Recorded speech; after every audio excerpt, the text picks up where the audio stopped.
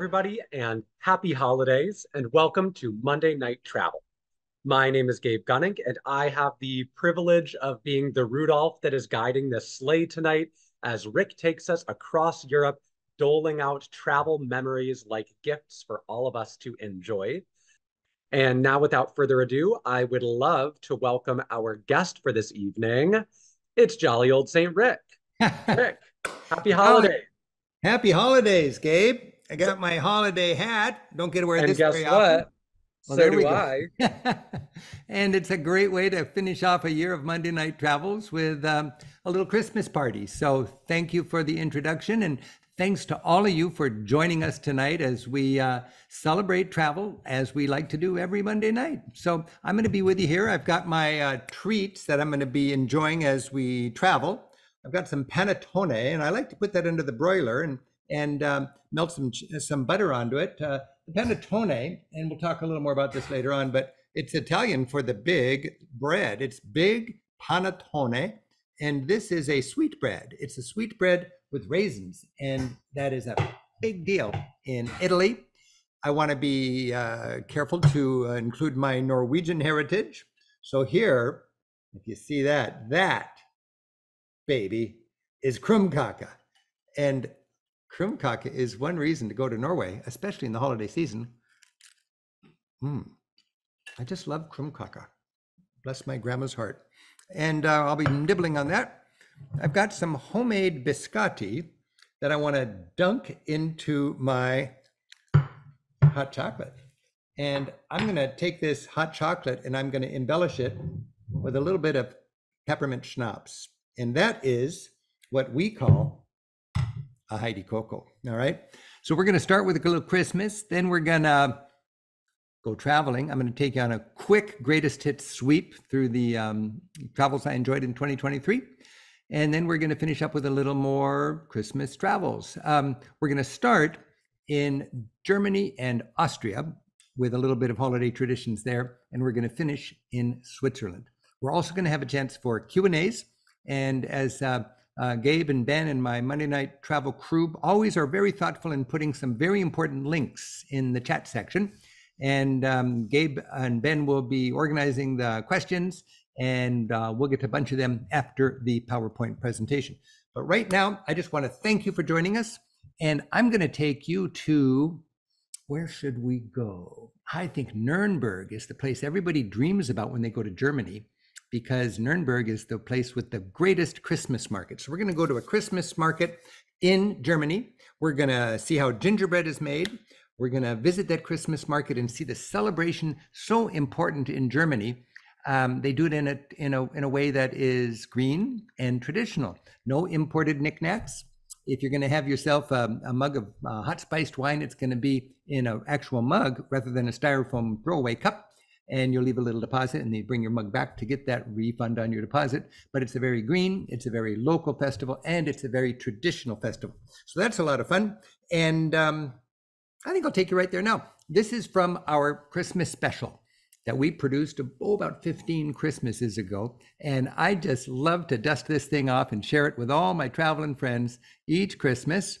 And as I'll be reminding you, this is a 1 hour show. I'm just going to show you 10 or 15 minutes of it tonight. And we're going to start with Germany. We'll be back when dinner's ready. But first, we've got some shopping to do in Germany. When it comes to traditional holiday images, Germany's Bavaria is the heartland. Here, we'll savor classic holiday themes, glittering trees, old-time carols, and colorful Christmas markets. These markets, called Christkindl markets, enliven squares throughout Germany. The most famous is here in Nuremberg. It's a festive swirl of the heartwarming sights, sounds, and smells of Christmas.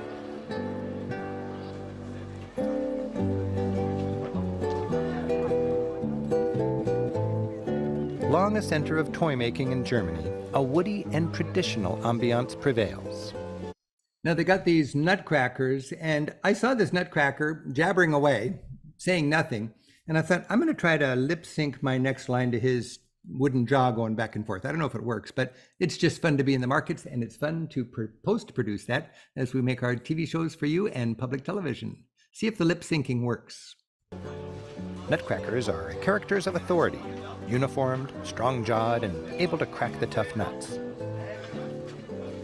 Smokers, with their fragrant incense wafting, feature common folk like this village toy maker. Prune people, with their fig body, walnut head, and prune limbs, are dolled up in Bavarian folk costumes. And hovering above it all is the golden Rausch angel, an icon of Christmas in Nuremberg. Rausch is the sound of wind blowing through its wings. It's a favorite for capping family Christmas trees. Bakeries crank out old-fashioned gingerbread, the Lebkuchen Nuremberg, using the original 17th century recipe. Back then, Nuremberg was the gingerbread capital of the world, and its love affair with gingerbread lives on. Shoppers can also munch the famous Nuremberg bratwurst, skinny as your little finger, and sip hot-spiced wine. As in so many cultures, kids love their local version of Santa Claus. While Santa is a legend, his character is based on Saint Nicholas, a kind and generous bishop who actually lived in Turkey in the 4th century. Holiday gift-giving, especially in Catholic regions, is often associated with the feast day of Saint Nicholas, December 6th. So now Germany has so many rich traditions, and a lot of them we have in our culture without even knowing it. I mean, I think the Germans were the first to have a tree and actually decorate it for Christmas. And if you study your history, you know that until the 1500s, all of Europe was Roman Catholic in its style of Christianity. And then they had huge wars and a big commotion with the Reformation, and the borderline was about halfway through Germany. So north of that would be Protestant, and south of that would be Roman Catholic. Luther was the big heretic that finally broke the church apart, and he didn't like the Catholic focus on St. Nicholas so much. He wanted to bring the focus back to Jesus, the Christ child. So instead of St. Nick giving presents, in Germany in much of Germany, they have this Christkind that gives the presents. And it was at first baby Jesus that was going to give the presents, but that didn't make sense. So the Christkind, the Christ child, morphed into an angelic young lady, a woman. And she is called the Christkind to this day. And we get to meet her in just a moment. And she is such a rock star with the kids, the Christkind. In fact, there's a beautiful moment with all the adoring kids gather around. I'll never forget this. She goes, "If you're very gentle, you can touch my wings." I just love that. It was so much fun being in Nuremberg for this German-style Christmas. But Germany is Luther country. Back in the early 1500s, the great reformer Martin Luther wanted to humanize the Christmas story by shifting the focus away from the saints and back onto the birthday boy, Jesus. Rather than jolly old St. Nick bringing the goodies on December 6th, Luther established the idea that gifts would be given on the 25th by the Christ child, or in German, Christkind. Geht's euch gut? Ja? But for kids, it was hard to imagine the little baby in the manger delivering gifts, so an angel served as the gift-giving Christ child. And somehow, the angel came to be represented by a young girl. She spends her reign spreading the joy of the season. The Christkind concludes by telling the enthralled children, "If you're very, very gentle, you can touch my wings." Nuremberg's favorite angel then leads her fans into the children's section of the market, where expertly bundled kids enjoy a Christmas wonderland.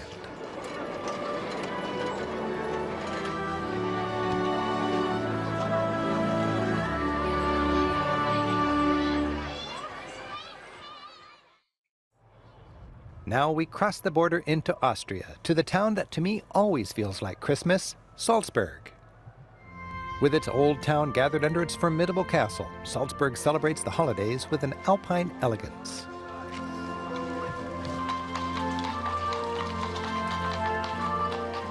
Christmassy shopping lanes delight browsers.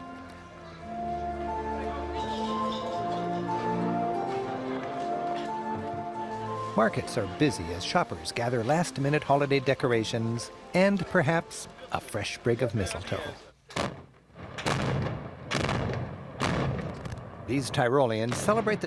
I'm in that little fort in the background covering my ears. I just had to duck out of the camera's view, and it was thunderous loud as these guys were shooting off their little handheld cannons. Season in noisier fashions as well. From the castle ramparts high above town, traditional gunners fire away as they have since the days when they really believed these shots would scare away evil spirits.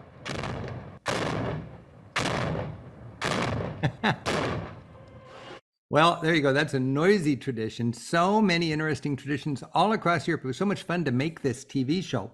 By the way, if you want to watch the whole TV show, it's a tradition for a lot of people. I just was so happy to be able to bring a non-commercial, sacred, traditional Christmas celebrating different cultures' ways of enjoying the holiday season, to bring that home. And we did it, as I mentioned, about 15 years ago, and it just feels fresh. It's just a wonderful, wonderful way to take a moment and remember the traditions and how they celebrate Christmas across Europe. Salzburg was a particularly good place to celebrate the Christmas holiday. Thinking that, I went back when we did our Easter show and totally struck out. It didn't work for Easter, but it is great for Christmas. This, of course, is right outside of Salzburg, was where Silent Night was first composed and performed. We had a terrible rainy night, so we couldn't do much with the Silent Night thing. We did happen to be in Salzburg on Christmas Eve, went to the big cathedral there, and the cathedral is built on a 1/4 scale of St. Peter's Basilica in Rome. And, you know, this is the hometown of Mozart, so music's a big deal. The complete back wall of the cathedral was a wall of music. You had a full orchestra, you had a choir, and it was just, the Mass was just a musical delight. And it's so fun to be in one of these churches when it's just filled with incense and music and worshipers. Check this out in Salzburg. Salzburg, nicknamed the Rome of the North, has a magnificent cathedral, inspired by St. Peter's at the Vatican. Locals here in the town of Mozart pack the place to mix worship with glorious music.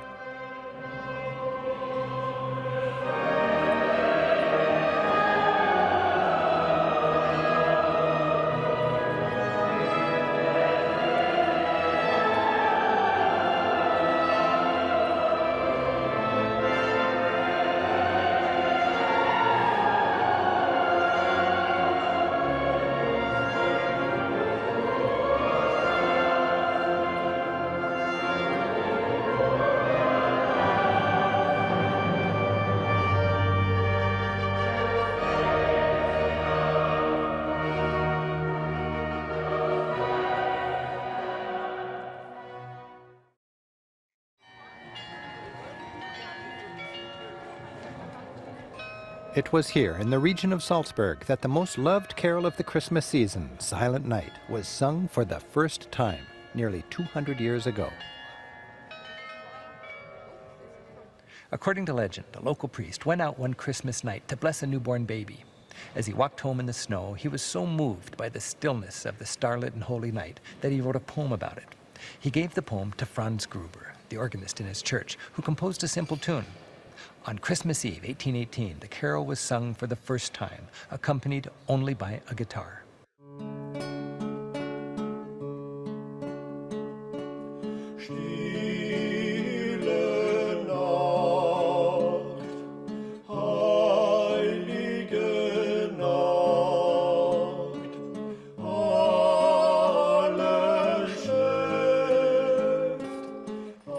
Austria is one of Europe's more traditional corners.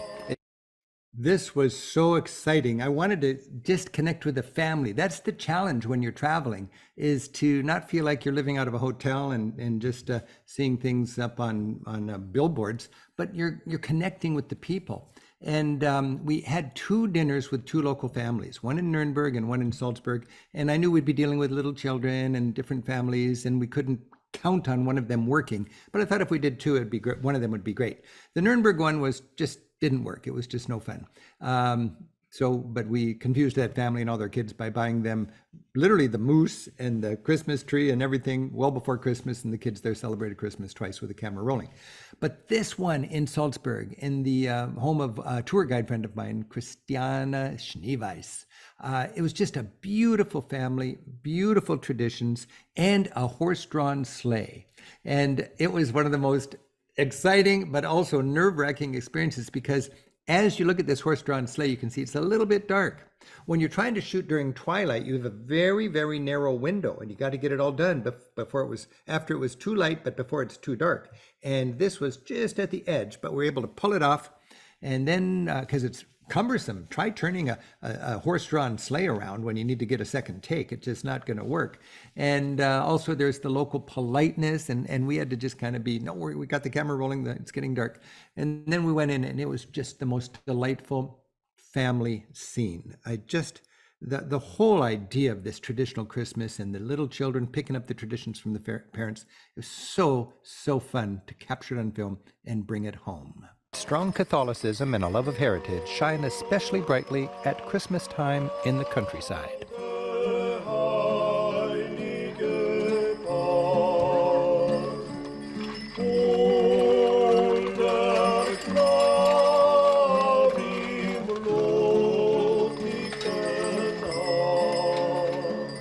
We're visiting the Weissacher family farm.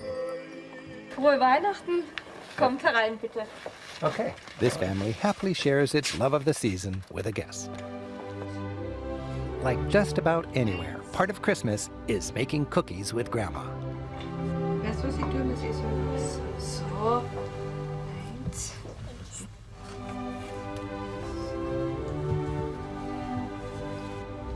More unique to Austria is this ritual in which the dad blesses the home with incense as his daughter follows with holy water. The prayer is for a healthy and happy new year. Maria teaches her daughters how the Advent wreath marks the 4 weeks of Advent, the season of preparation leading to the advent, or arrival, of Jesus. Ancient peoples were the first wreath makers. For Christians, that evergreen circle came to symbolize everlasting life.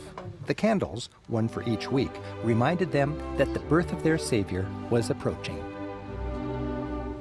Austrians lovingly decorate their tree, but keep it secret and hidden from the children until December 24th arrives.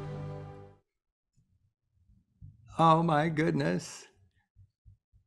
Christmas is coming. So that was just a little look at Christmas in Germany and Austria. We're going to go later on to Christmas in Switzerland. But right now I thought I would just take a moment and I'm going to juice up my hot chocolate here with some, oh no, I got to get this open. My schnapps. There you go. Ha! This has been waiting a long time. I get my peppermint schnapps out, Christmas time. And, you know, we invented a drink, me and my friend Walter at Hotel Mittaghorn in Gimmelwald. We called it, people wanted, way up there after a nice day of hiking, they wanted something nice and sweet, but with a little kick to it. And everybody loves their German schnapps or their Swiss schnapps. So we had this hot chocolate and put some peppermint schnapps in it. Oh yeah, and we called it a Heidi Cocoa. People thought it was an old tradition, dated back to 1988. And it sold very well, and I know why. Okay, we're gonna go just review what I was able to do this last year. I just thought for this Christmas version, this holiday version of Monday Night Travel, I would just share with you in just kind of a quick swing, the fun I had in 2023 traveling. And it was a delightful year to travel, I'll tell you that. And we're thankful that we're back in the saddle now with our travels after the pandemic, and we had a wonderful year. And I was able to travel all over the place. You know, just before, when we were in Nuremberg, we were having that delightful visit to Christiana's house, and I was going to have some of my panettone, delizioso. Ooh, with my peppermint schnapps, schmeckt sehr gut. Okay, I'm going to just go now and take you around Europe. And thanks so much for joining us on this holiday special. And right now, I'm just going to take a trip down 2023 memory lane. And it's kind of a big year coming up because this is 50 years since my first trip after graduating from high school. 50 years! And also 40 years after the first edition of our book, Europe Through the Back Door. I just have developed a tradition of taking a picture, a little selfie on my deck before I go. And it occurred to me, I was doing the same thing when I was a teenager, ready to go, but you can see how heavy I packed in the old days. Man, oh man, we've learned to pack light. When I was a kid, I hiked on this ridge. And if you've ever been in a lecture that I've given about the wonders of European travel, you've heard me say, imagine tight roping on a ridge high above the valleys. On one side, you got lakes stretching all the way to Germany. On the other side, you got the most incredible alpine panorama anywhere, the Eigermonk and Jungfrau. And ahead of you, you hear the long legato tones of an Alphorn announcing that the helicopter-stocked mountain hut is open. It's just around the corner, and the coffee schnapps is on. That was the magical moment I had there, then, as a kid. And my girlfriend Shelley and I were doing a vacation hiking in the Alps last year, and we decided to walk on that same ridge. Take some doing to get up there, but boy, oh boy, there it is, 50 years later, the same ridge. And it was just as magical then as when I was a teenager. When I was a teenager, I went to visit my relatives up in Norway, and Uncle Tor and Aunt Berit made me this beautiful dish of krumkake. And that's one tradition that I took home, and I've been enjoying it ever since.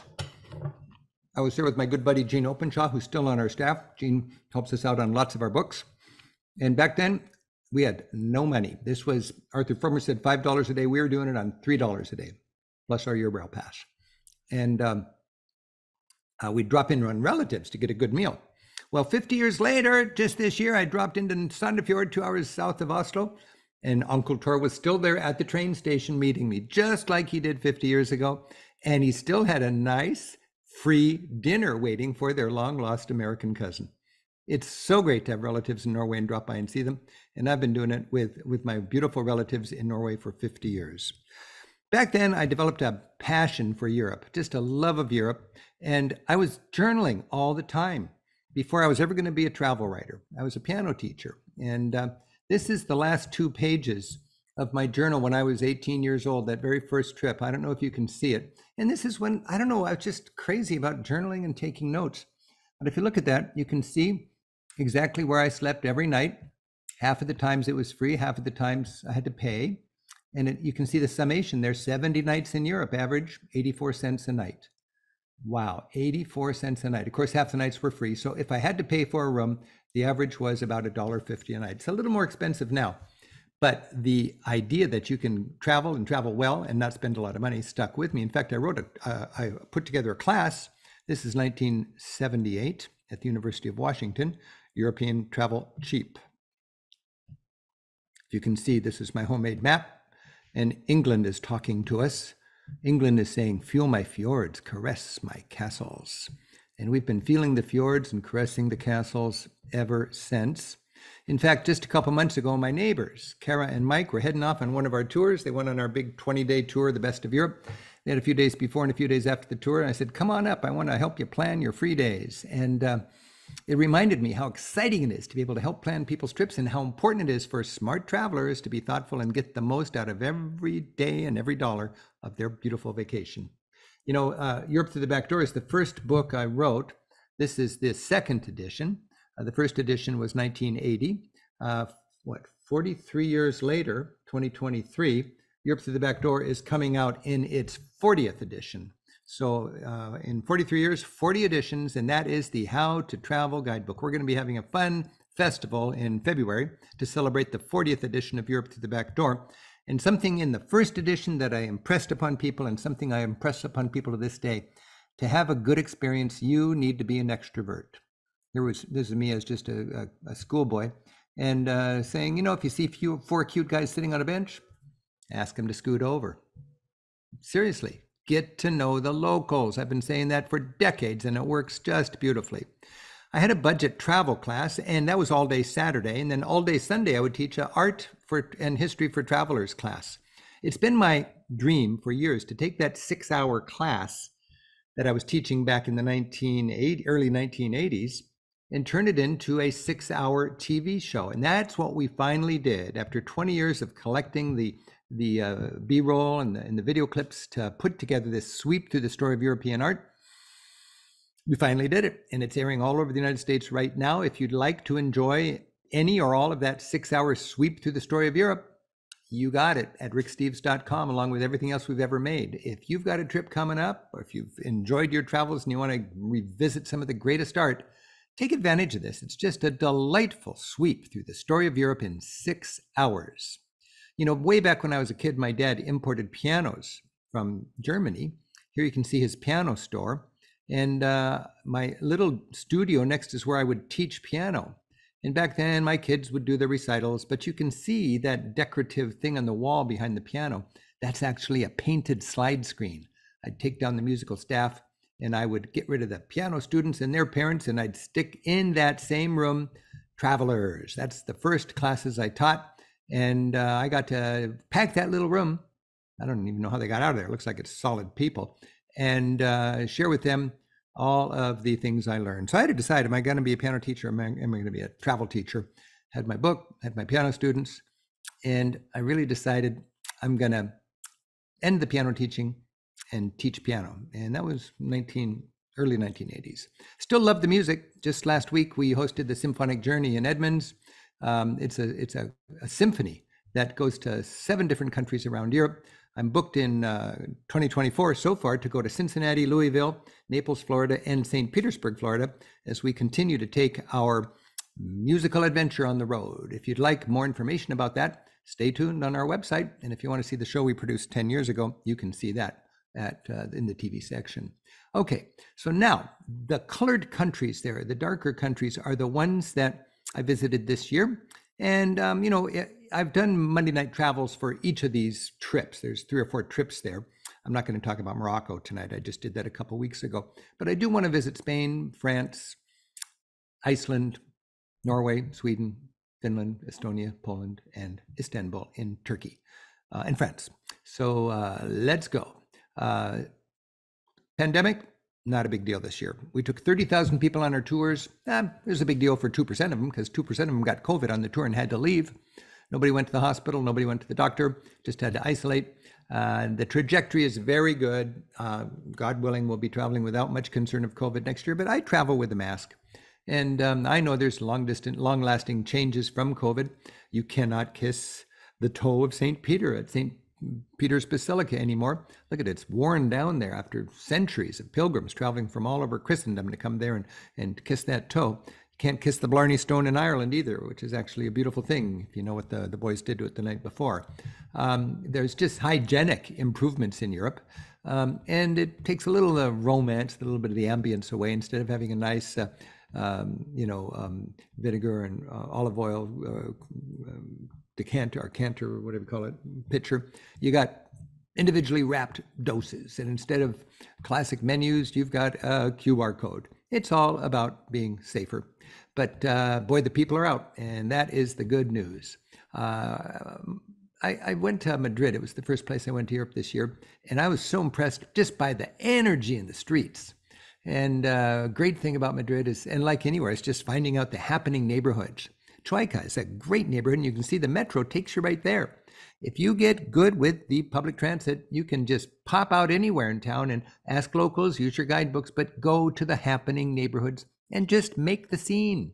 You don't need to have a lot of money. You don't need to have reservations or a lot of language skills. You don't even need a guide. All you got to do is find out where's that neighborhood and go there. And then in the case of Troika, check out the Vermouth Bar. I just love eating and drinking and getting to know people in the Vermouth Bar. And when you are traveling, I think it's important to get into the ingredients. That's something that always reminds me when I'm in Spain. You can get a plate of jamón serrano for $5 or $6, or you can get a plate of jamón ibérico for $15 or $20. Life is too short to be eating mediocre cheese. I'd just like to take a moment here to be with my jamón ibérico. Just look at that. Seriously, if you've had that ham, you know what sort of ecstasy I'm enjoying right now. Okay, we can carry on, but that was beautiful. When you go to Spain, invest in the good ham. Invest in the good ham. That's what my local guide friends remind me. One thing I've been doing in my research is finding the Michelin-rated restaurants that are not Michelin stars. It's called Bib Gourmand in some countries, and I don't like a Michelin star restaurant. It's just too pretentious, and you got to make reservations long in advance. You got to dress up and spend a lot of money. I like the Michelin-rated restaurants. That's where I find beautiful, beautiful croquetas like this. And I find a beautiful potato salad like that. This was a restaurant I found and recommended that's in our book now for Toledo. I like to eat well, but I don't like to eat pretentiously. I like to be surrounded by smart locals rather than noisy tourists. And you do that when you choose a finer, smaller restaurant. This is a very trendy bar in Madrid. I love it. You can see it's in my book. I'm halfway through an evening of updating a guidebook there, Xing out some bad, but you can see there's sort of having a massacre on page 498. Half of the page is X'd out, won't be in there next year, but the others are better than ever.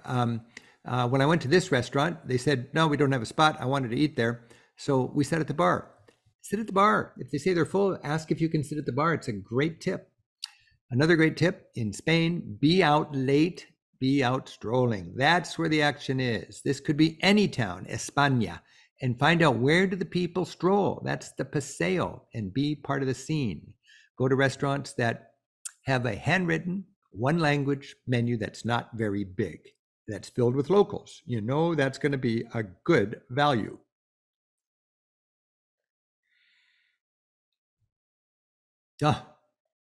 I just love going out after dark in Spain. It's just got this energy, this love of life. Step into those bars. You need to get out of your comfort zone. If all you ever order is things on the menu that you know the name for, you're really limiting yourself to the boring dishes. Venture out, find out what they're excited about tonight, and go for that, and you will take home a better experience. I love getting a hotel in a town in Spain, like here in Sevilla, that's right in the center. Many places are using their rooftops now for a nice terrace for breakfast. And then I like to be out late in my neighborhood because my hotel is centrally located. Here in any town in southern Spain, this happens to be Sevilla, you can find a bunch of kids marching through the streets slowly, carrying what looks like a box spring. But they are practicing for the procession for Easter. And this is what kids do. They get into a team and they carry the floats. And when it comes to Semana Santa, Holy Week, they walk slowly, shuffling together as a very coordinated team through the streets with a huge load on their wrapped up heads and shoulders. I happened to be there when there was a soccer game going on. The whole place was just mobbed with soccer fans. You got to roll with the punches when you're traveling. You never know what you're going to stumble into. You might stumble into the town like I did in Cordoba when it's the day that everybody shows off their courtyards and they love their flowers in Cordoba. Just a beautiful chance to be out and about. And remember, in your travels, you can find museums that focus on the work of artists that you didn't know were important to know. I just love finding a new artist as I'm traveling around, and then it adds to my ability to enjoy art in my travels. Remember, all over Europe, they're investing in their public transit, and in Spain, it's just really impressive with the AVE. You can get around. You don't need to fly from Madrid to Barcelona anymore. You take the train. People don't fly. It's just much easier to go from train station to train station, 150, 200 miles an hour on the local bullet train. All over Europe, you need to book things on your phone or on your computer in advance. You don't go to the train station to get your train ticket anymore. Get it online in advance. If you have trouble with that, get somebody to help you. I'm not that great with the tech stuff of ordering on my phone. I went down to the hotel desk when I was in Granada, and I bought this ticket with the help of the hotel desk. They picked, I just gave them my credit card number, and we printed out the ticket with the QR code, and I am on my way. Another thing you'll find all over Europe, this is a takeaway after COVID, is Europe realized that they can control the crowds by requiring you to have a reservation. And for instance, when you go to Granada, if you want to go to the Alhambra, you are not going to get in without a reservation in advance. And a good way to do that is to get the card in advance that includes the palace. And then at that time, you make your appointment to get into that. But all over Europe, you'll find great palaces like this. The Royal Palace in Sevilla has every half hour an entry time, and people book that in advance. You need to know in the cities you're visiting which are the sites that require reservations in advance. Now, that's not that common, but the major sites and attractions that you probably want to see, from Anne Frank to the Louvre to the Uffizi Gallery to the Sistine Chapel, they probably require tickets with an appointment in advance, and you do that online. Okay, from Spain, we're going to head up to France. And I just visited my buddy Steve Smith, the co-author of our France book. And you've seen Steve give a number of talks here on Monday Night Travel. And it was just great to be in the Côte d'Azur, the south coast of France, in the springtime when things were comfortable. This is Nice, the major town in the south. Impressed by how they're committed to public transit, how what used to be a busy traffic street is now a green belt. You hear the sound of birds unless there is one of the beautiful trams that glide by every 3 minutes, one in that direction, one in the other direction. You've got trams, and for a very good price, you hop onto that tram and you master the town. It's like swinging from vine to vine. It's a beautiful thing when you commit yourself to public transit. With Steve's help, we were updating our guidebook on southern France and on France, and we really enjoyed checking out the latest in restaurants on the south coast of France. Remember, eat with the season. You know, if it's zucchini flowers, you'll find zucchini flowers everywhere. If it's porcini mushrooms in season, you'll find porcini mushrooms. And don't ask for zucchini flowers outside of zucchini flower season. Don't ask for white asparagus outside of white asparagus season. But if you're in Germany and everybody is talking about white asparagus, that's the thing to get. I love the salad niçoise. Oh, baby, look at that beautiful salad. When I look at that, I can vividly recall the tastes. Their vegetables are so tasty. I'm just looking at that. Oh, man. And the pain beignet is a local sandwich in Nice that is basically a salad niçoise on a beautiful bread. That's quite a nice sandwich, a local style sandwich. If you want to learn about the food, and I'm no fancy gourmet, I can tell you that, take a food tour. I've become really evangelical about food tours. Here's a entrepreneurial, hardworking tour guide who specializes in food, and she takes people around every morning. She's got her little roller trolley there filled with goodies for us to enjoy. And we go to 7 or 8 different gourmet holes in the wall, and we, with her help, get to try all the olives, and we get to go and try the pastries. And it's a beautiful experience. It's a big meal, and I'm a big fan of food tours all over Europe these days. Later on, I went into the absinthe bar and turned green. Absinthe. It's just a lot of fun to have going into the different characteristic corners of southern France. And with a good guidebook, you will enjoy Deli Belly. No, you'll avoid Deli Belly. That's what you'll do. Steve and I couldn't believe there's actually a restaurant named Deli Belly. Okay, we did a lot of traveling in Iceland this year. And Iceland, while we were focusing on the food in Spain and in southern France, in Iceland, this is a country that is just tapping in literally to its geothermal power. The whole place is heated by hot water, and you'll see these amazing thermal baths. This is the most famous one, the Blue Lagoon, and this is just a neighborhood bath. And the Blue Lagoon, this one cost about 10 times as much as this one. You will not see an Icelandic person here, I can promise you that. These are all tourists. This is the one that everybody has to go to. I don't blame you. It's an amazing place. It's right near the airport as you land or as you take off. Huge promotional budget, about $80 to soak in these thermal waters. Or for $6, you can soak in these thermal waters. Not a tourist in sight here. It's just locals hanging out together. Family fun. The great equalizer.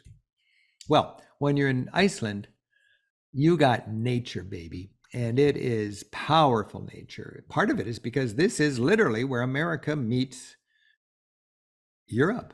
The two tectonic plates are coming together, and you actually see the spot where the two tectonic plates come together. And that's where the Icelandic warlords gathered 1,000 years ago, before there was a modern Iceland, but they had some sense that this is an important place. Oh, there's so much power of nature you can enjoy when you're going around Iceland. And I just watched the rough cut of the TV show we filmed. It is marvelous. We have a 1-hour special on Iceland coming up, and it's coming your way shortly on public television. Stay tuned, because we really had fun. There you see the crew, Simon and Carl. I like a small crew, just me, Simon, and Carl. We had our right-hand co-author with us, Cameron Hewitt, in this case, because Cameron is our expert on Iceland. And here we were going up Torsmork. It's a beautiful opportunity to get into the middle of Iceland. They never know which way the rivers are going to flow, so they have bridges on wheels so they can help out the hikers, and you don't have to take your shoes off and barefoot it across. But we had our 4x4, and we had this is a vehicle that actually lets the air out of its tire from the driver's seat, so it gets more traction, and then it pumps the air back in. It can do that just so it can get up, fancy hills and so on, and it could go literally underwater. You can see that pipe that lets the engine breathe from high above. It's just a powerful thing to be able to see nature with the help of locals. And we had a great time filming that. Again, stay tuned for a TV show coming your way on public television about Iceland. I was doing my research in Scandinavia, and I just had so much fun visiting the capitals of Scandinavia. Excuse me, I just cannot sit here with this panettone right next to me. I'm just going to take a bite. I hope you've got some nice little treats to enjoy while we're traveling together.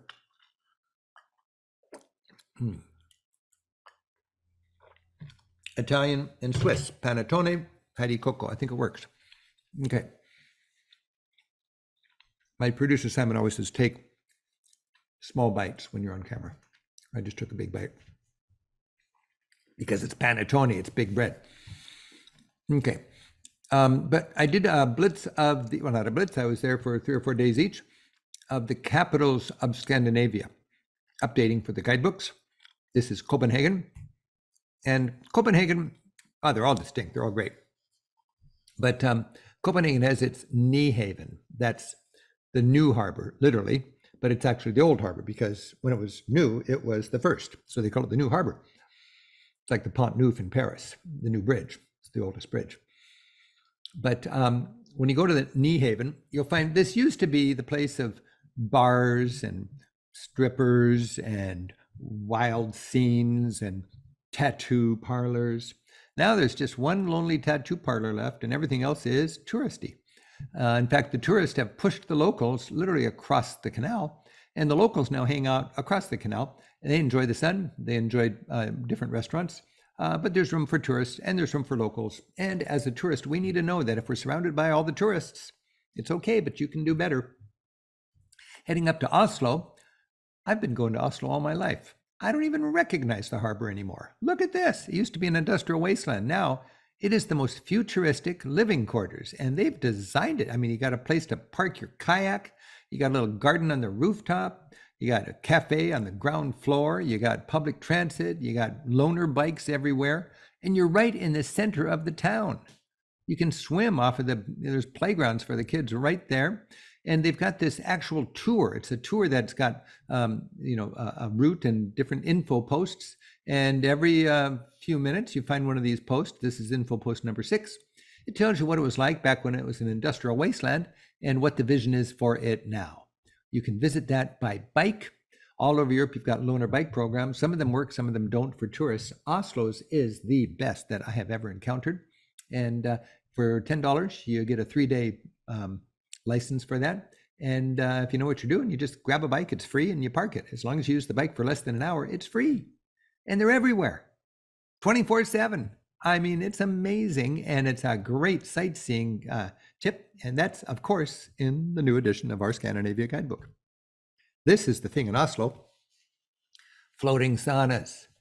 Floating saunas. And locals love this. They just make an appointment. They drop by, and in the middle of a work day or whatever, they'll steam in the sauna, they'll sunbathe, and they'll jump into the fjord. And you find these every few minutes as you walk up and down the harbor in Oslo. Of course, if you want to nip into the library, they've got a state-of-the-art library, the Dijkman Library, right there next to the Opera House, 5 minutes walk from where you'll be as a tourist. And this is the new Munch Museum. It's the biggest museum in Europe dedicated to a single artist, and Edvard Munch gets the notoriety. He gets the honors. Edvard Munch, he's the guy who did the Scream. And I went through that a little skeptical. How can you have such a big museum dedicated to the art of one man? Check this out and you will see why. Something I've long wanted to do in Oslo is to get to know the fjord. And I finally did with the help of one of our great local guides. And this is a modern Norwegian ferry. It is electronic. It's like a floating Tesla. And it glides silently through the fjords from island to island. These are cabin islands, they're called. Not too many people actually live there, but they're vacation destinations, just 15 minutes away from downtown Oslo. Anybody can, for a couple of dollars, if you got a bus pass, it covers you on the ferry, you can tour the fjord. I wrote that up. It's a new tour in the next edition of our Scandinavia guidebook. And when the ferry comes back to Oslo to dock and people all get out, that big black whale's tail kind of thing settles down onto the ferry, and that's a recharging post. And that recharges the electric battery, so it can then, a few minutes later, glide up the fjord with its next batch of travelers. Amazing airports all across Europe and Scandinavia, and you can fly from Oslo to Tallinn, the capital of Estonia, in about an hour. Very inexpensive. And here you got the capital city of the little country of Estonia, about 1 million people in Estonia. They've got a Russian embassy. You don't need the address of the Russian embassy these days. You'll find it is the place with all of the angry posters outside, because, of course, the Estonians do not support the Russian invasion of Ukraine. All over Europe, people are concerned about Ukraine. It's something that Europe seems quite adamant about. If they don't fight the Russians in Ukraine, they're going to be fighting them in countries much closer at hand. It's a complicated time, but it is, boy, it's such an important time that we all stand together and recognize the brutality of Putin and the aggression of his move into Ukraine. And as far as I'm concerned, it's the best place to put some of my tax dollars if you have a defense budget, because I'd rather defend our freedom there than closer to our own shores. But while Europe feels solidarity for Ukraine, a lot of travelers don't want to go to Eastern Europe these days. They don't feel comfortable going there. Tourism is down. I felt very comfortable in Poland and in the Baltics. I wouldn't worry about that a bit. In fact, I felt good going to those countries and helping out their economies as they are taking a little bit of a hit because of that war. In Ukraine, or in Estonia, they know what freedom is all about. They earned it hard, and they earn it in their song parade grounds. This is the festival grounds where a third of the country gathers at one time, a third of the people in the country, and they sing songs. They sing songs to assert their independence and their freedom, and to be there and to learn about that and to be inspired by it, and then to enjoy what they're doing with their country today. Its rich heritage and its beautiful modern residential areas in what used to be industrial Rust Belt zones. It's so exciting. This is the Rotterdam quarter in Estonia. And a few years ago, you wouldn't go in here. It was just a depressing wasteland. And today it is vibrant. It is people friendly. They've turned all sorts of warehouses into beautiful, edgy, creative restaurants.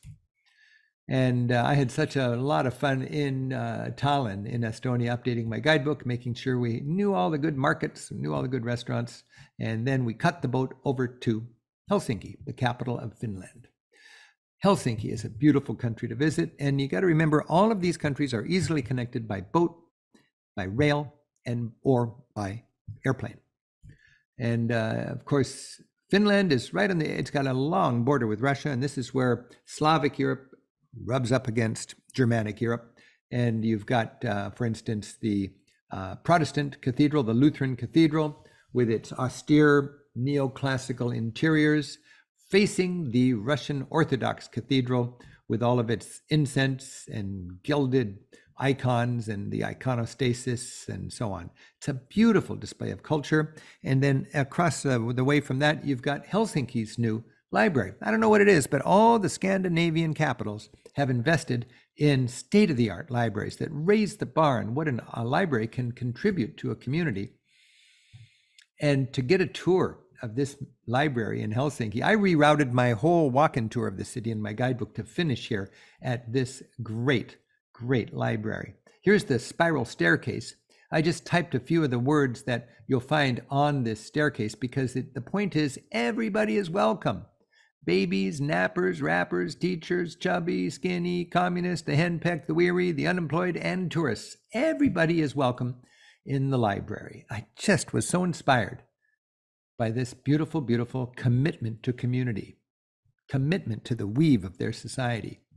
Scandinavians, they pay high taxes. They get a lot of punch for every dollar they invest in their government because they have faith in their institutions. They know that there are certain things that are best done collectively, and they want a well-educated and a healthy populace. Respect for their heritage. Here we have the Old Market Hall. Beautiful place today to get a bite to eat. A fish soup is a go-to standard, as are open-face shrimp sandwiches. Just delightful. And all over Scandinavia, people have what the Swedes call the fika. It's a cinnamon roll or a cinnamon bun and a coffee halfway through the morning. That's the pick-me-up they got, and they know how to do cinnamon rolls. From Helsinki, it's just a quick flight or an overnight boat or an all-day scenic boat ride to Stockholm. Look at Stockholm. I just love Stockholm. And it's just a great city to roam around in.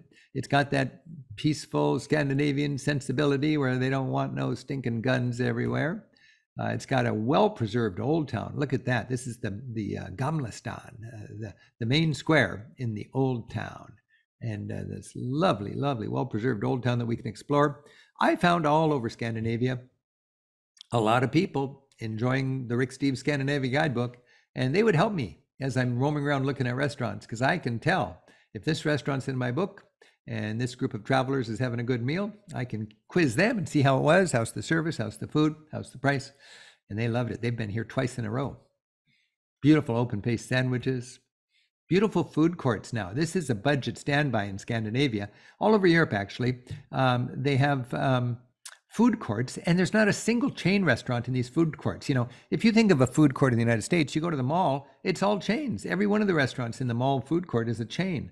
In Scandinavia, in Germany, and most of Europe, they actually protect the environment for the little businesses. And these are all one-offs, or they are branches of local restaurants that are one-offs that really have a local following and know how to do good food.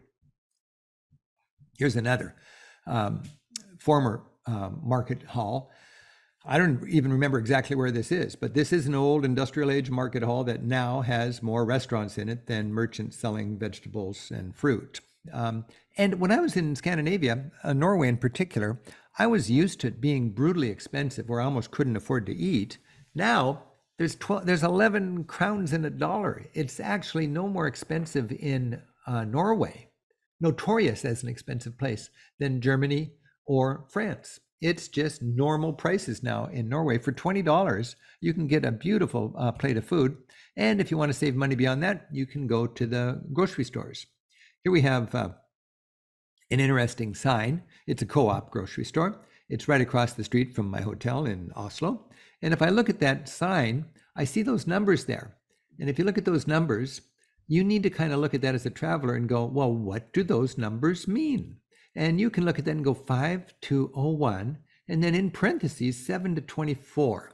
And you kind of go, well, that's awfully high profile for some numbers. What would that be? And then I think, you know, I bet that's the hours. I would bet it's open Monday through Friday from 5 until 1 a.m. And on Saturday, it's open from 7 till midnight. And on Sunday, it's closed. And in actuality, that's the case. Many travelers insist on being confused. Let me just be a little bit blunt here. Be engaged, figure it out, expect yourself to travel smart, and you can, That's a beautiful thing.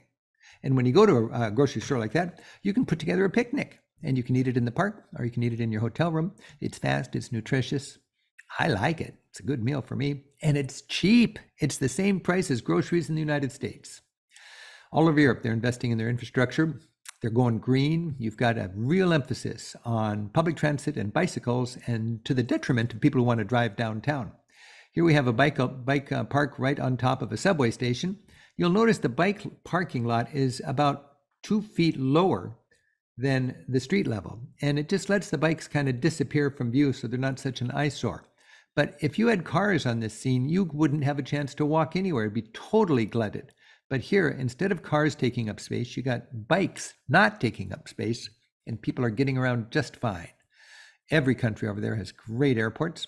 There's a scam all over Europe that I want to remind you about, and it is to remember when you're using your credit card. And in many countries these days, especially in Scandinavia, cash is going out. I went 10 days without ever touching currency or coins. In much of Scandinavia, children don't even know what coins are these days. Children get their allowance by having their parents swish their account on their phones. We have Venmo, they have Swish. And kids will just say, Mommy, swish me. And there is another, $20 in their account for their allowance. But I do want to remind you, when you do use your credit card, you will almost always have the option to have it in dollars or in the local currency. This would be Poland here.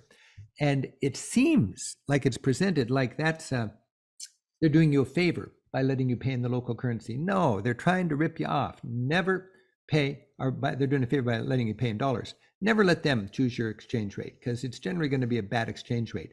Go with the local currency, not the dollars. You will save money. I got this slide here because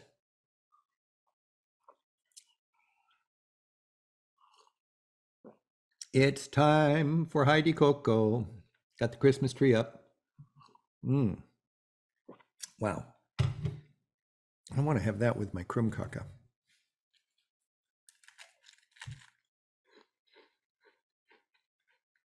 Merry Christmas.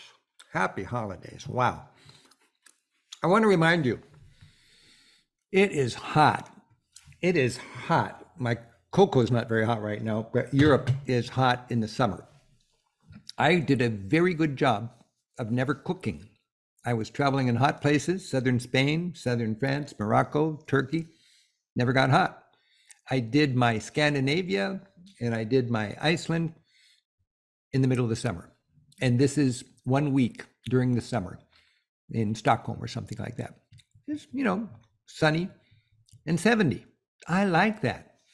And it was about the same temperature in Istanbul and Morocco because I did that off season. The stakes are high. Do what you can to travel without sweltering. Another thing I was impressed by, I thought the Tourist Information Office would be almost out of business these days. I found them quite helpful. In fact, here in Helsinki, I think this is, they've got tours, they've got free music, they've got all sorts of things going on, fun little extras for the travelers to welcome you. Here you can see a lot of music. You can see a lot of guided tours. Some of them are free and some of them are almost free. But, dig for the information. You'll find that a kind of a welcome when you're a good traveler and you check in with the tourist office. Also, a good traveler knows that everywhere you go where there's a commotion, there are pickpockets. I was at the changing of the guard in Stockholm, and I thought, I'm going to change my view. Rather than looking at the soldiers marching and the band playing, I'm going to step back and look at people's butts, just like a pickpocket. And here you see the view of the pickpocket. Which bag do I want to grab? Which purse can I rifle? Who's got a wallet sticking in their back pocket? You are being checked out when you're on the streets of Europe. I'm sorry to tell you, you don't need to be paranoid. You just need to be on the ball, because if you're vulnerable, it could be an expensive mistake. These are the kind of tips that we pack into our books. We are so thankful for all the work our research have done this year.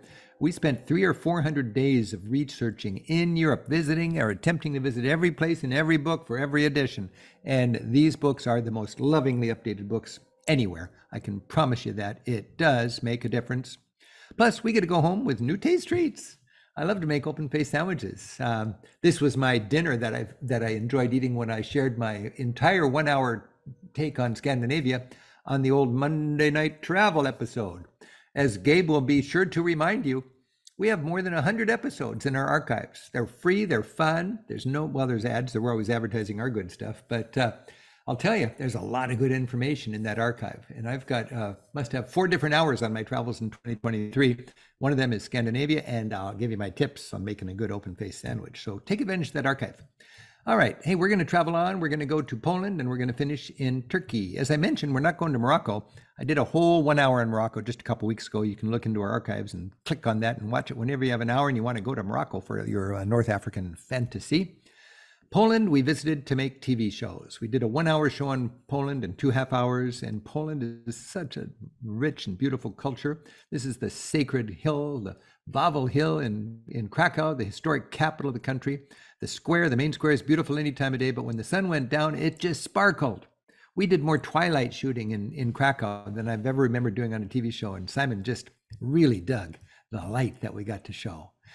Beautiful marketplaces all over Europe. I'm sort of into marketplaces now.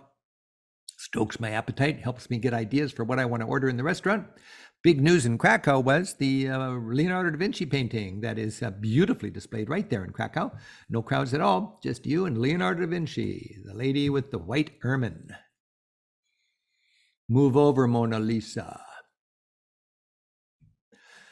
Warsaw was bombed flat in 1945, hardly a building standing, and today it is totally rebuilt, thanks to Russian aid to a certain degree. And Stalin wanted to be sure that the Polish people in Warsaw had a nice reminder of how much Joseph Stalin loved them. So he insisted on building this Russian-style skyscraper right in the middle of the town. And today, it used to be the only skyscraper in town. Now it's surrounded by bigger skyscrapers. But people nicknamed this old venerable skyscraper Stalin's penis. They put it on the swag from the tourist office. They give you the socks with Stalin's skyscraper that you can have running up your ankle.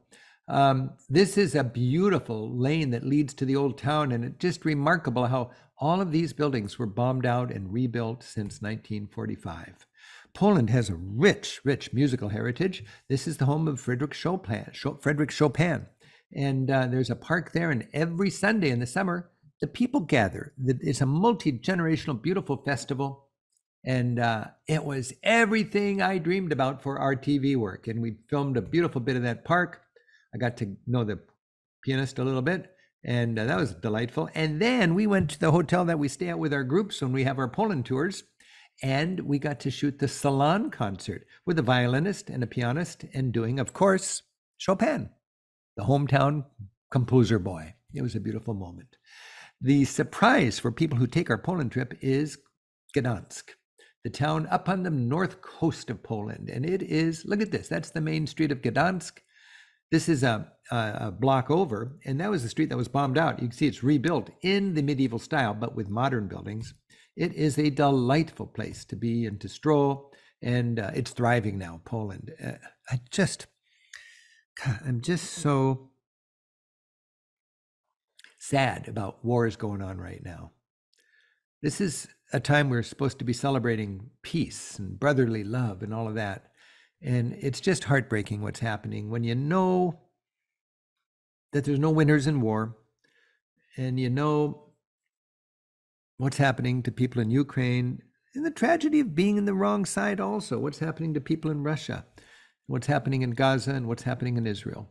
It's a time to think and pray about peace, I think. And when we travel, we see what peace can do. Poland's got peace now, and life is good in Poland. They don't have as much money as we have, but they're every bit as content and filled with hope and possibility.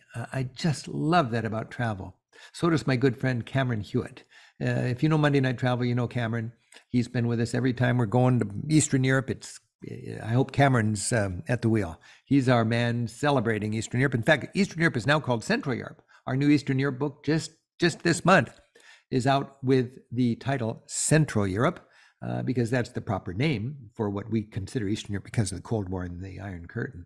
But Cameron was with us filming in Poland and in Iceland, and you can see Cameron's report on both of those countries in our Monday Night Travel archives.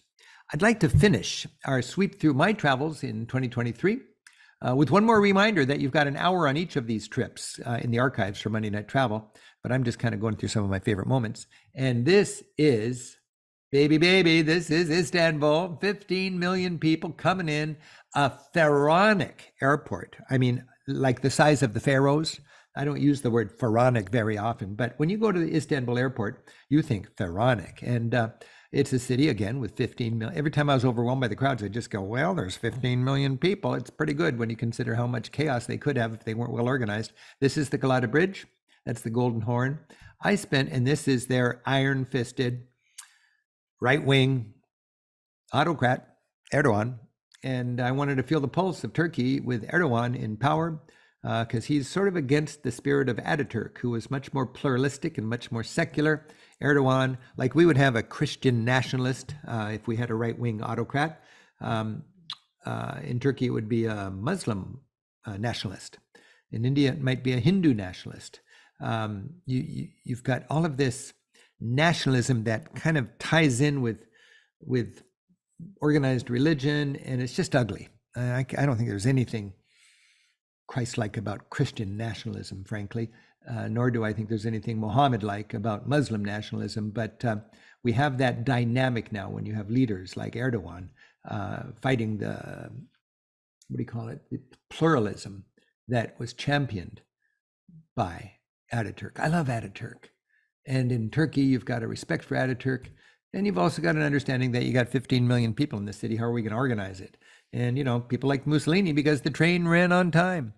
And people like Erdogan because they've got a new cruise port. I mean, here's the cruise port. It's pretty dang good, I got to say.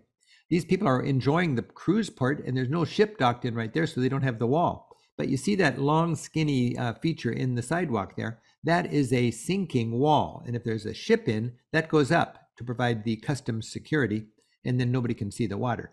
But it's a beautiful, beautiful people-filled harborfront now. The Golden Horn is a green beltway instead of an industrial wasteland.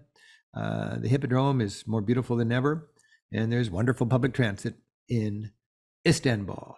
But there's creeping religious fundamentalism. And women are wearing scarves now, much, much more than they were in the past.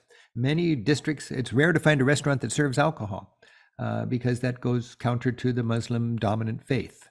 If there is a restaurant that's in a trendy neighborhood that wants to be a little bit of a maverick, they will serve alcohol and they'll advertise it because people want to drink.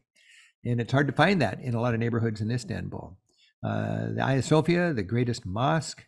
Oh, what a mosque, what a church. It started out as a church, then it became a mosque. It's the greatest church in Christendom for 400 years, I think. And then when Muslims booted out the Christians, you got the minarets added, and it was a great mosque. And then in modern times, it became a museum. And just in the last couple of years, it was turned into a mosque again. And it is filled with worshipers. During the call to prayer, you got the church full, the mosque full, and you got people outside with their prayer rugs. Stepping inside, I kind of like it. It's a lively place of worship, as well as a place of historic and cultural interest for tourists. And it's part of travel. You'll find volunteers that would love to talk to you about their faith and who would love to just be your friend. And I thought it was a great, great thing. I got to know this young woman, and she was delightful. She answered my questions. She took me around the mosque and helped me enjoy a place that she really understands. Hagia Sophia, the greatest mosque in Turkey. Turkey has horrible inflation. In fact, for the first time ever, we are not using local currencies in our new edition. We are using dollar approximations. Because if you were to say this meal costs 70 Turkish dirham, or lira, that would be meaningless because next year it would be 150 Turkish lira. The inflation is almost double every year. I mean, it's massive. So they've got changeable menus. You can just wipe off the prices and put on new prices. And we're, for our guidebook, saying about $5, about $10, about $15. It's cheap. This is the main drag, Istiklal Caddesi. And I just love being swept away in a sea of people when I'm in a city like Istanbul. Wow, I'm one happy traveler in a mob scene like this. You can immerse yourself in the wonders of Istanbul. And whenever you're hungry, there are so many fun places to eat. This is a cafeteria kind of place, very typical Turkish. You grab a tray and you point at what looks good. And there's always something that looks good. And this particular man has been serving me my sütlaç, my rice pudding, for more than 30 years. I've been coming to the pudding shop.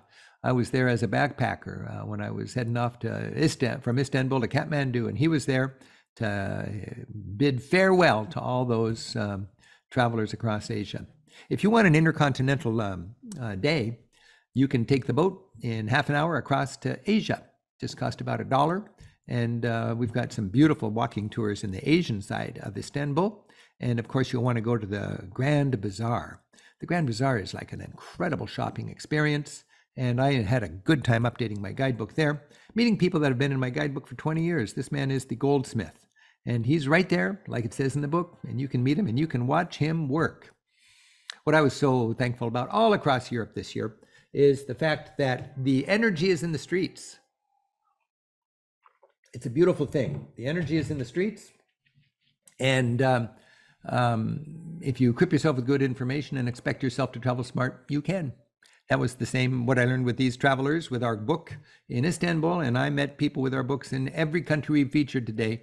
And they are doing it themselves with that good information and enjoying a rich experience.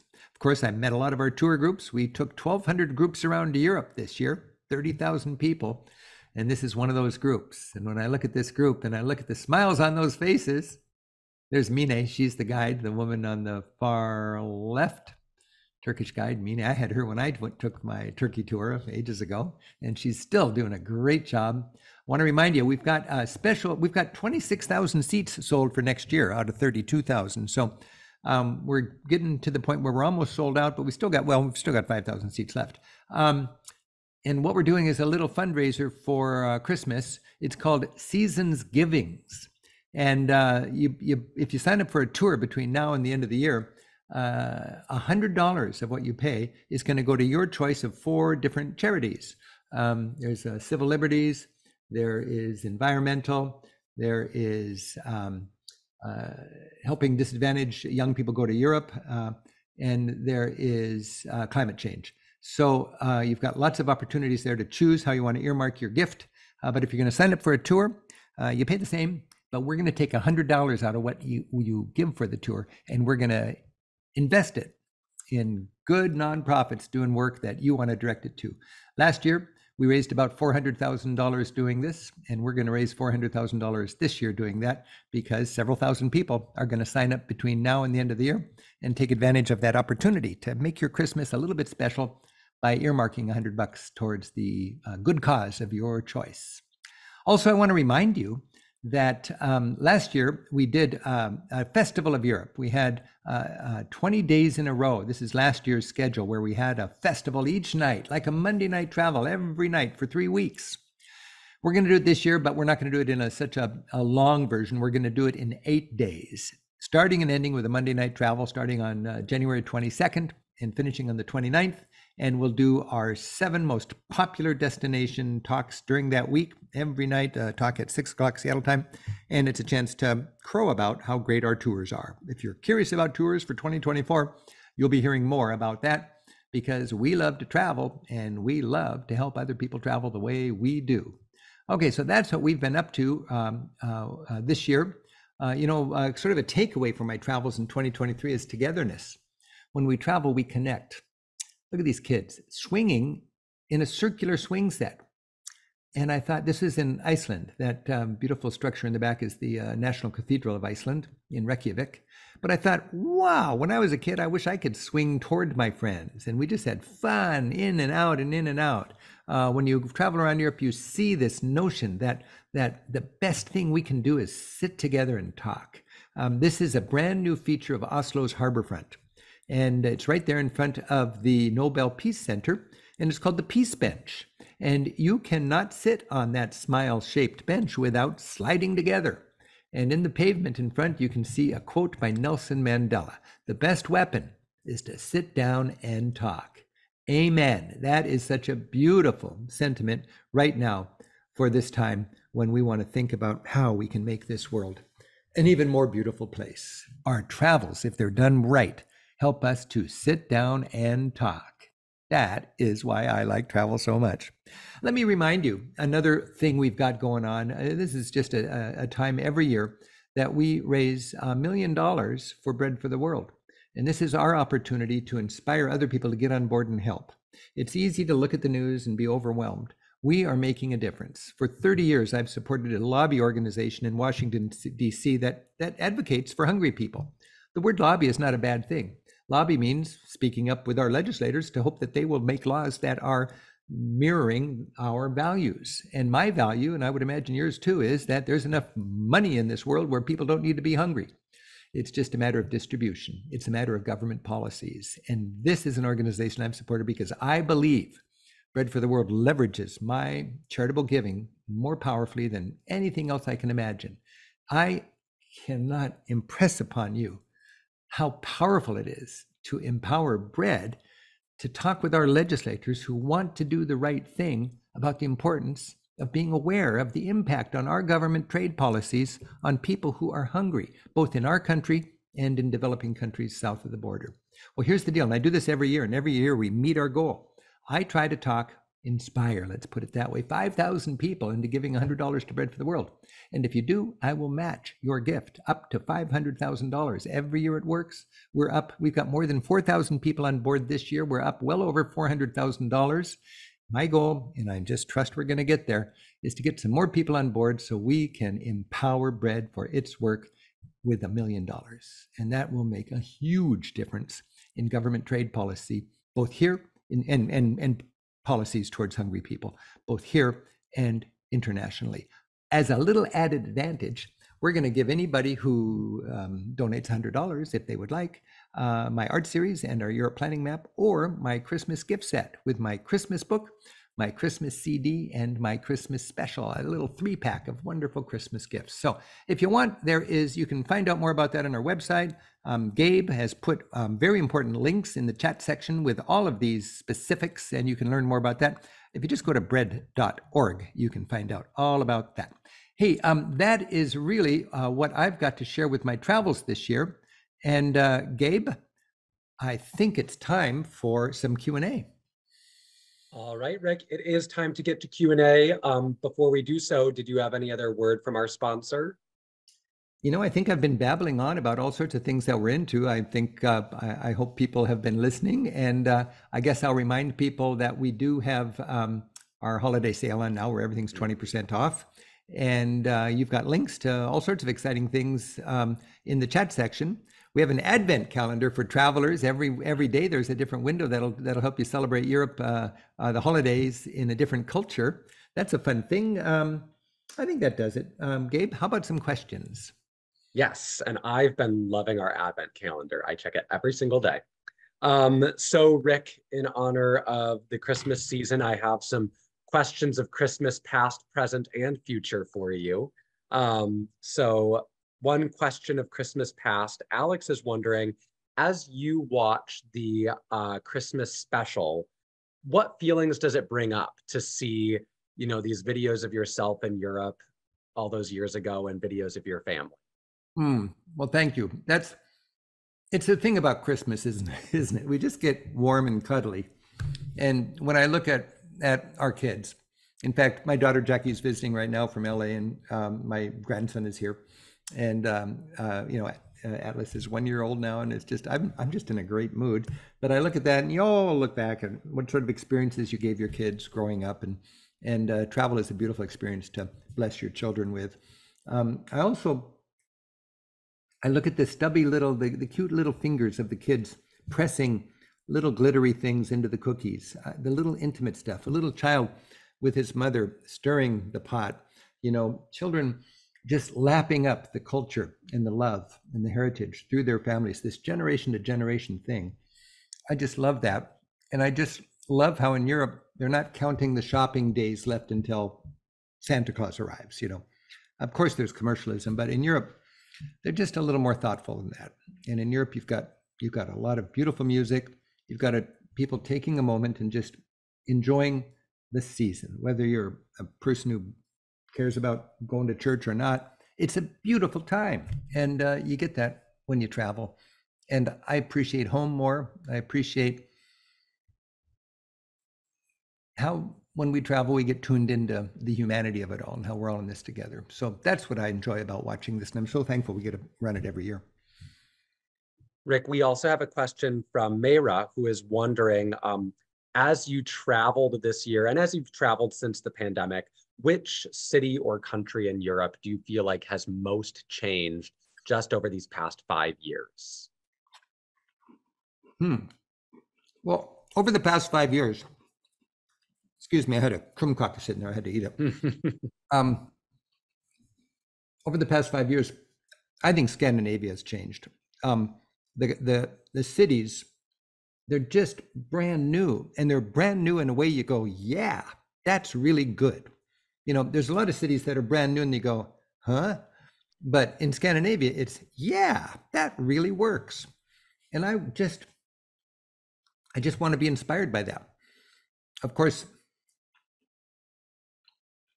yeah, that's how I would answer that. There's a lot of cultures that are very stable, and I like that too. I mean, you know, I wondered if Marrakesh would be as magical as when I went there as, 30 years ago. And the answer is yes. It's got the same magic. It's got the same lovable chaos. But I really think I like the modern comforts, and I like the way Scandinavia does it. John was noting as you went through your travels that it seems like you typically have a very structured plan for your trip. And he was wondering, have you ever done more of a fly by the seat of your pants trip? And is that even something that's feasible for travelers today, to just take the train that suits them and find a place to stay once they get there? When I was a kid, I had my rail pass. Literally, I would stand on the track. There'd be a train going in that direction. There'd be a train leaving here. This one's leaving in 6 minutes. That one's leaving in 8 minutes. And I was kind of seeing, who's getting on that train? Who am I going to be hanging out with in that train? Do I feel like that? And then I'd have to jump on it. I mean, it was that sort of way. And I really enjoyed that. The downside of my success as a workaholic travel teacher is I really value the responsibility of every day I have in Europe to get the most out of it. So I've got the wonderful burden of learning as much as I possibly can and writing it up and bringing it home. And again, the downside is I'm not comfortable not wasting time, but being free as a bird. And the irony is that's a plus if you're a traveler.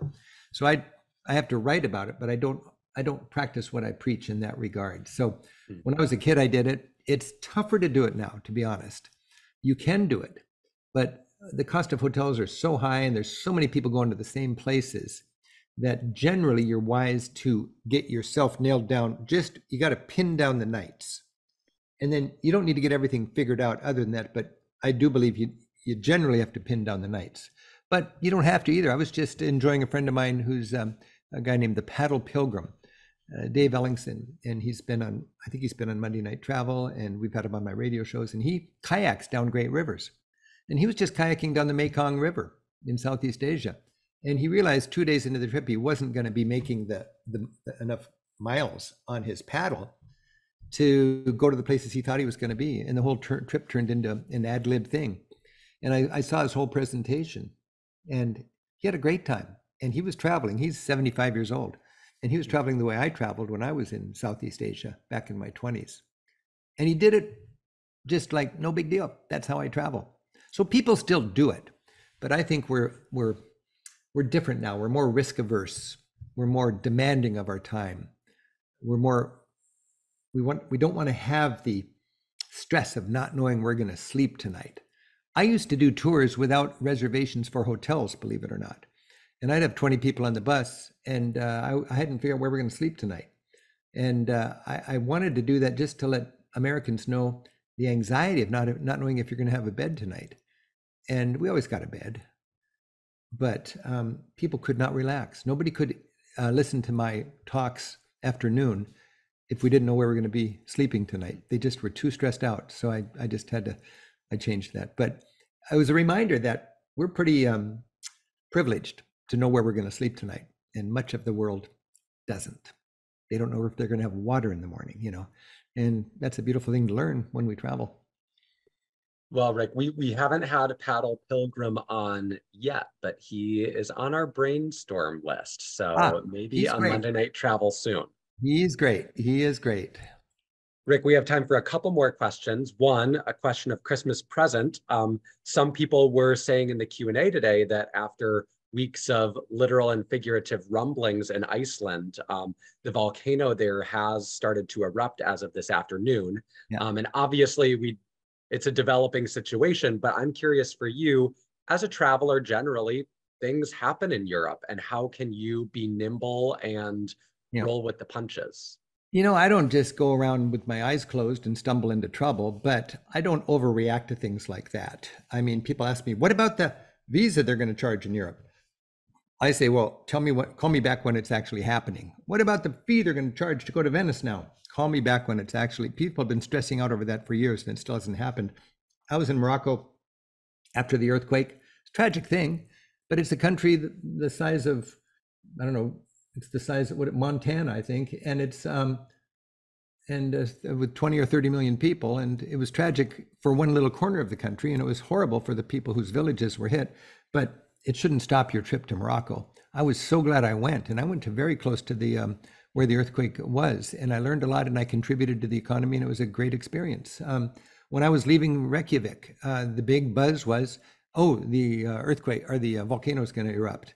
I let other people worry about it, and I just skated right through it. I didn't give it a second thought. I don't know what the right answer is, but I don't spend a lot of time worrying. I know the world's a big place and bad things happen, but you got to really be unlucky to be in the wrong spot at the wrong time.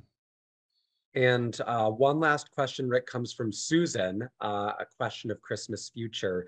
She is wondering, can you look into your magic 8-ball and tell us what your travel predictions are for 2024? What are going to be some new up and coming hot spots? What are your travel predictions? Hot spots are wherever your travel dreams are taking you. You know, and I just want to have the information there so that when your travel dreams are taking you to Spain, when they're taking you to Greece, when they're taking you to Scotland, or when they're taking you to Norway, we've got the information for you. So tune into your travel dreams and be bold and be prepared and reach out for the information. My next trip is going to be taking 25 of tour guides in Europe that want to be Rick Steves tour guides. They are all established professional guides, but they want to work for us.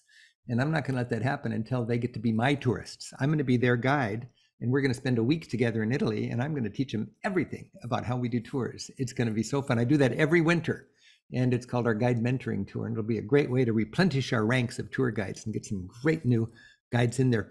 Hey, Gabe, we've got 5 more minutes of Christmas. We're going to go to Switzerland, and can I roll that now? Go for it. All right, and then we will sign off in 5 minutes. But boy, this has been fun for me to share my thoughts about traveling in 2023 and dream about 2024. And right now, we're going to take you back for one last chapter of the Rick Steves European Christmas. I do want to remind you, it's a 1-hour show. You've seen about 12 or 14 minutes of it after the evening's up here. And check it out. Gather the kids together, go over to Granny's, and give yourself an hour of European Christmas. It is a beautiful, beautiful time, a beautiful part of many people's annual Christmas celebrations. Right now, we're going to go to Switzerland, and my family's going to fly over from Seattle just for 3 days. They flew over just for 3 days. It was a torrent filming schedule. They did a great job, and let's see what happens. High in Switzerland, where the churches are small and villages huddle below towering peaks, the mighty Alps seem to shout the glory of God. Up here, Christmas fills a wintry wonderland with good cheer. In these villages, traditions are strong.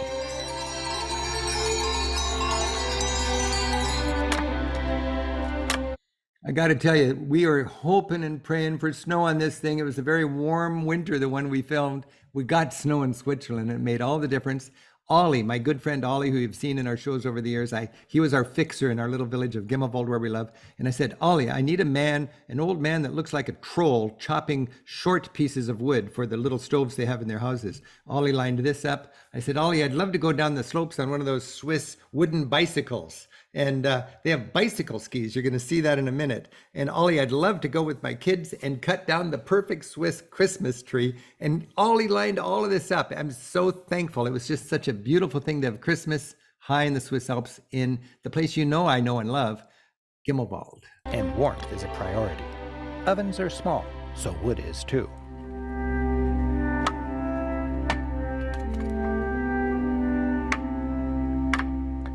My family has arrived for a Swiss Alps Christmas.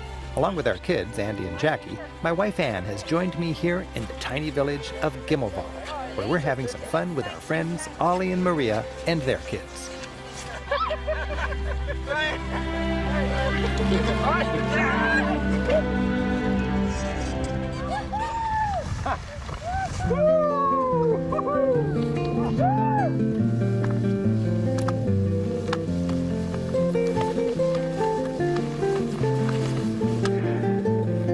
Ollie's taking us high above his village on a quest to find and cut the perfect Christmas tree.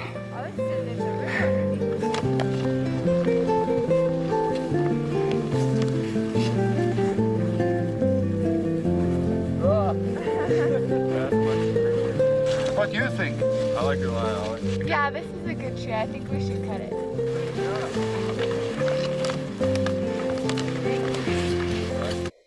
So if you look at that tree, you can kind of see Ollie had it pre-cut.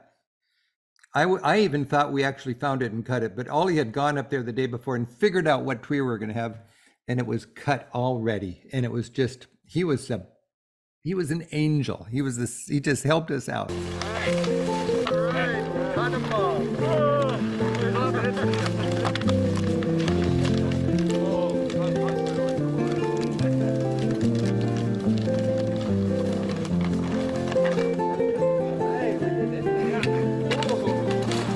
Still high above Gimmelwald, we're stopping in a hut for a little fondue. We've got the tree. Yes. Yeah, that was quite a bit of work.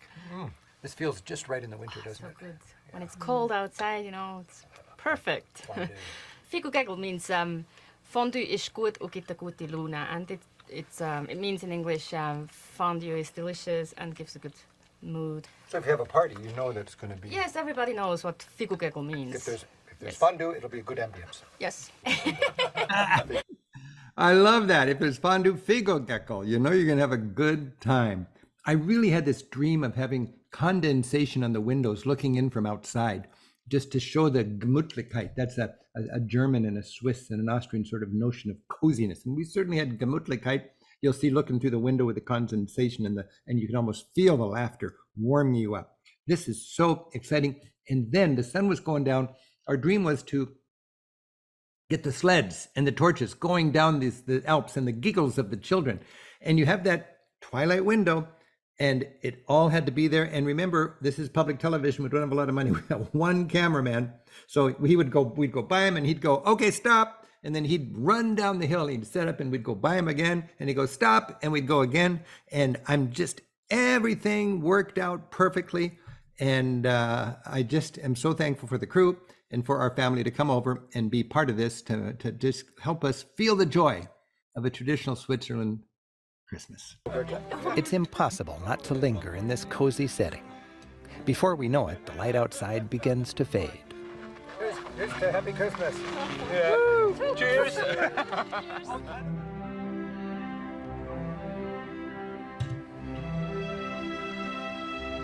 As the sun sets, we've got our tree and take an unforgettable ride home to Gimmelwald.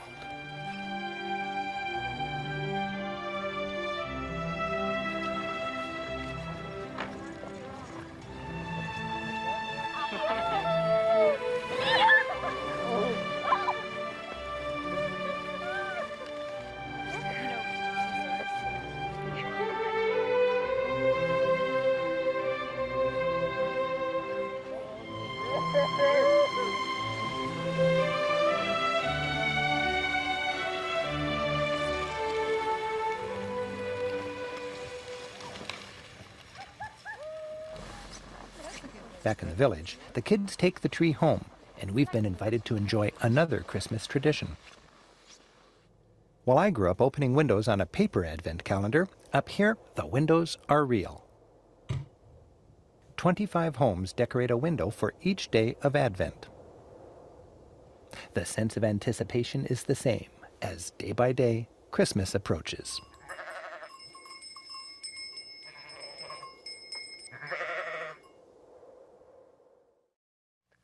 Advent is all about anticipation. And for the kids, much of that anticipation is about presents, rewards for being not naughty, but nice. And as we've seen throughout Europe, each culture seems to have its own version of Santa Claus, who serves parents by providing children incentives for good behavior.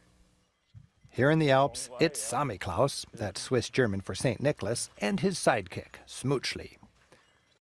I do want to remind you, there is a gifty little book called Rick Steves' European Christmas.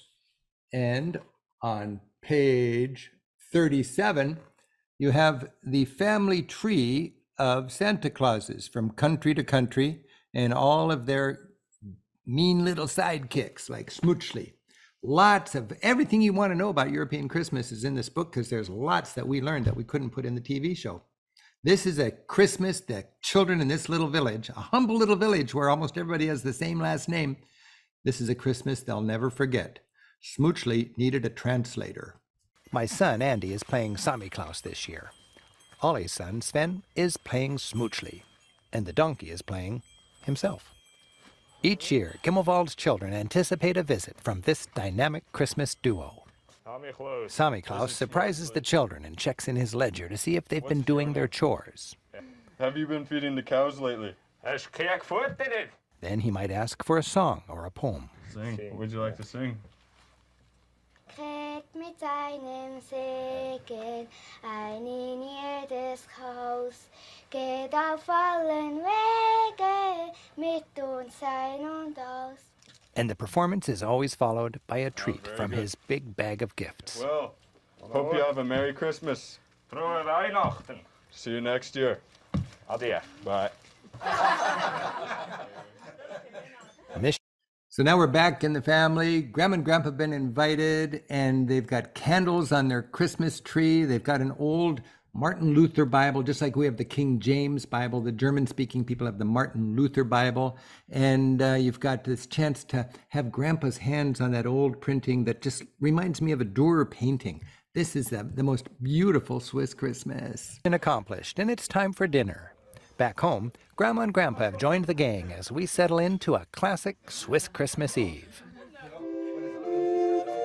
After dinner, both our families gather in the living room.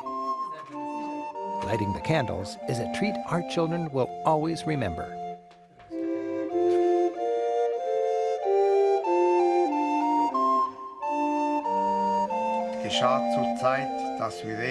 Three generations come together as Grandpa reads from the old family Bible. Jedermann ging, dass sich schätzen ließe, ein jeglicher in seine Stadt.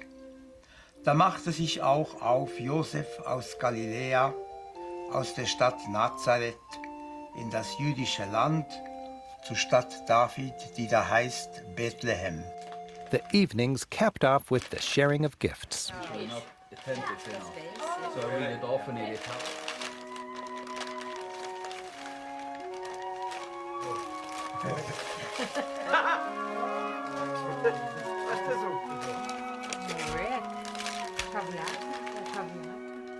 Wow, thank you.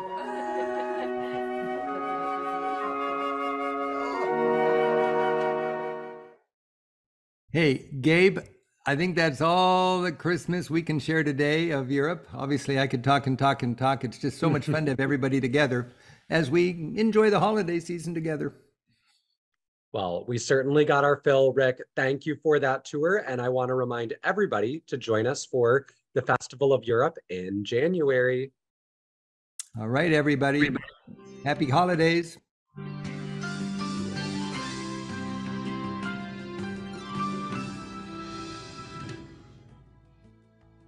Good night, Gabe. Good night, Rick. Good night, everybody. Happy holidays. See you in the new year.